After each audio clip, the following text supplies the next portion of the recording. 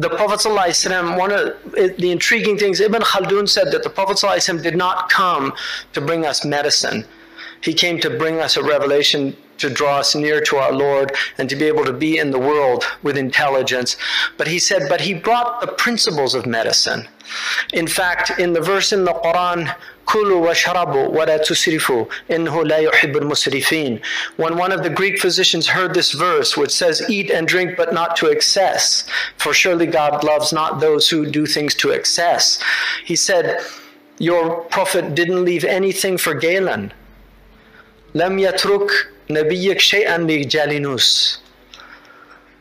We know now that 80%, this is according to the National Institutes of Health, that 80% of illnesses are directly related to what people eat, what they imbibe, when they smoke, when they drink, when they overeat, when they eat foods that are bad for them.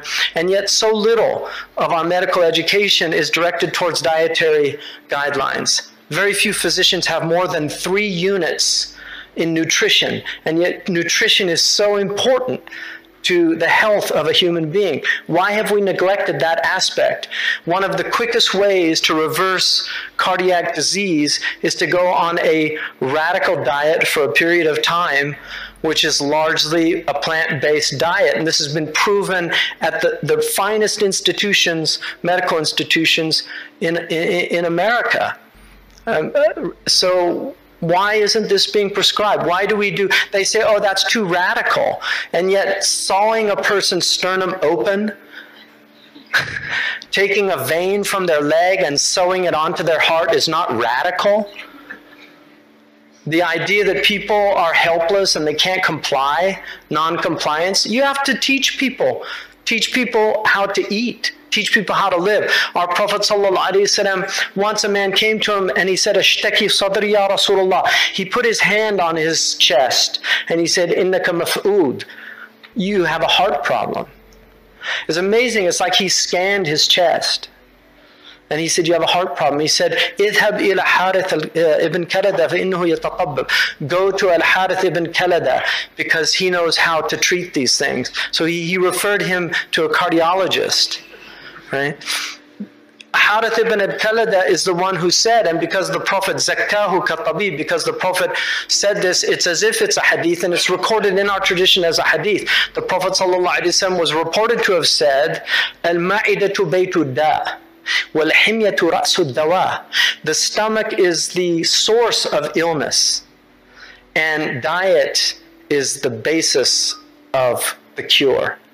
This is in our tradition. The Prophet ate very little. He was not somebody who ate a lot. He actually had a semi-vegetarian diet.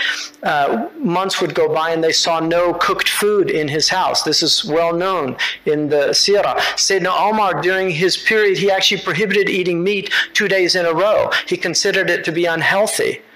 This is in our tradition. We now know that meat is actually not good for you constantly to be eating meat, and it's actually good to go through periods of hunger. We know now that the body was designed to go through periods of famine, and hence Ramadan is a time when you're actually supposed to cut down on your food. You should lose weight, and yet Muslims gain weight in Ramadan. I mean, these are the contradictions of our community. But our Prophet ﷺ, in a hadith, there's 2 hadiths in the Muwatta about meat. One of them is Sayyidina Umar said, إِيَّاكُمْ وَاللَّحْمِ فَإِنَّ لَهُ الضَّرَاوَةَ كَالضَّرَاوَةِ فِي الْخَمْرِ. Beware of meat because it has an addiction like the addiction of wine.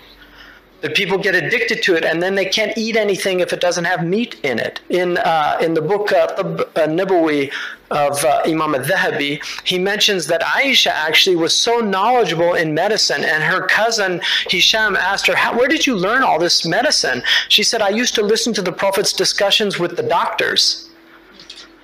So the Prophet was very interested in healing. And the Quran talks about the shifa. The shifa is part of our tradition. We know now the benefits of honey. I'll give you one example. And I'm not opposed to allopathic medicine. I think allopathic medicine is one of the great gifts. The Ottomans actually, the English got vaccination. Everybody thinks Jenner discovered vaccinations. No, Lady Montagu, who was the wife of the Turkish ambassador, and you can Google this on Wikipedia, Lady Montagu, who was the wife of the Turkish ambassador from England, used to go to the bathhouses and notice that none of the women had pocked skin. And it was so strange because in England it was very common for women to have the effects of smallpox. And she asked the women, doesn't anybody get smallpox here? And they said, no, we treat our children. And she said, how do you do that? And they took her to somebody that did it, and they used to take from the pox, and they would give the child the smallpox, and they would get this mild version of it, and then they would have immunity to it.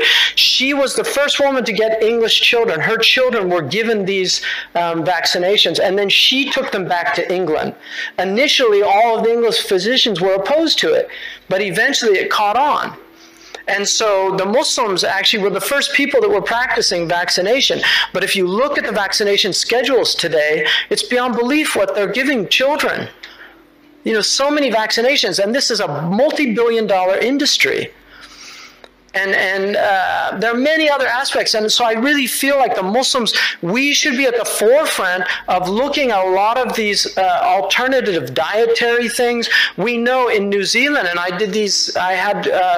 got in contact with the man that did these initial studies on Manuka honey in a burn unit, and the incredible healing properties of honey for burn patients, actually using honey, that their recovery time is much faster than using traditional debriding the wounds, and also using certain toxic elements that end up actually prolonging the healing process. But honey is this incredible gift. For years I suffered because whenever I get tired, I get bronchitis. It's just, you know, for years I suffered from this. And I would have sometimes a cough that lasted 3 months. And I had an internist who told me, you have to do something, you're going to damage your lungs, I want to put you on steroids, because nothing was working. And somebody gave me a remedy that she got out of Tibb al-Nabawi. Very simple. It was honey and turmeric and cinnamon. Prophet ﷺ, the care that he took for his body, he walked every day. I was with a physician, I was with a friend of mine from Saudi Arabia who supports diabetes research, because in Saudi Arabia, one of the greatest epidemics that they have is type 2 diabetes, because people don't walk anymore and they drink sugared tea all day. And so if you're over 40, invariably you will have diabetes in Saudi Arabia. And increasingly young people getting it because of the obesity crises that we're seeing in the Gulf states.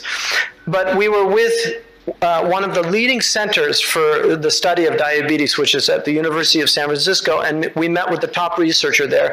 He's a Hindu American physician. And this man asked him, what's the most cutting edge thing in type 2 diabetes? He said, Khalid, if I tell you, you're just gonna laugh. He said, what? He said, walking 10,000 steps every day. He said, that is the best thing that you can do for type 2 diabetes. Just go out and walk 10,000 steps. So just as an experiment, when I was in Mecca, I took a step counter and I did Umrah. It was 10,000 steps. I'm not making this up. It just amazed me. It was 10,000 steps.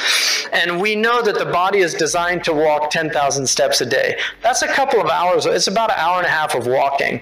And yet people don't walk. If you walk, walking is one of the best treatments for depression, especially walking in natural environments, like amongst trees, in mountains. Just walking, you will begin to feel better. Kierkegaard said, I never was depressed except that I took a walk, and by the end of a long walk, I felt so much better.